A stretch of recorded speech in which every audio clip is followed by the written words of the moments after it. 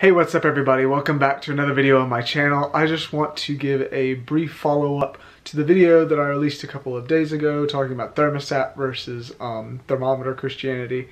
And I really want to highlight today the gift of discernment, which I slightly alluded to in my previous video. There's a lot of misconception regarding the gift of discernment, and I just wanted to tell you what the gift of discernment is not in this video today. I promise you it won't be long. Long story short, when we're talking about the gift of discernment, we are talking about us relying on the Holy Spirit that lives on the inside of us when we accept Jesus into our lives to grow in being able to hear Him about situations. More specifically, asking Him to show us, is Jesus the attention and the focus point of the room, or is Jesus not the attention and focus point of the room? More specifically, is He the one that's influencing the events of what's going on in the room, or is something else at work moving around in the room? So if we see that it's not Jesus, then obviously it's not Him and it's not of Him, and we need to immediately address situations like that.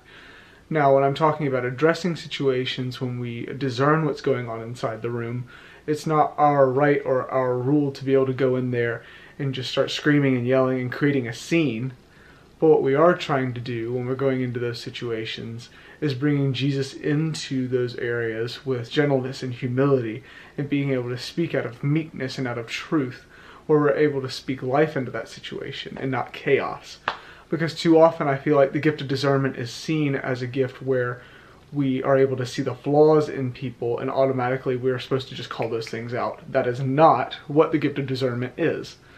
The gift of discernment is us being able to rely on the Holy Spirit to show us what is going on in the room, what the atmosphere of the room is like spiritually, and then listening to Him and leaning on Him to guide us into how we are going to redirect the focus of the room back to Jesus. Because we're called to dwell on things that are holy and good and righteous. We're not called to dwell on things that are immoral and sinful. And so what I'm asking you to do is to pray about how you, specifically as a believer, can grow in the gift of discernment, and more specifically, how you can be used by God to transform situations in the room.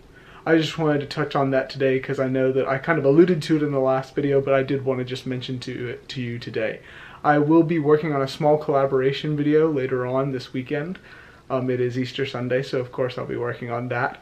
But if you have any questions or comments or want me to cover a specific topic in a future video, please leave that suggestion down in the comments section down below, and I'll make sure to get back to you as soon as possible. Anyway, I'll catch you in the next video. Be blessed.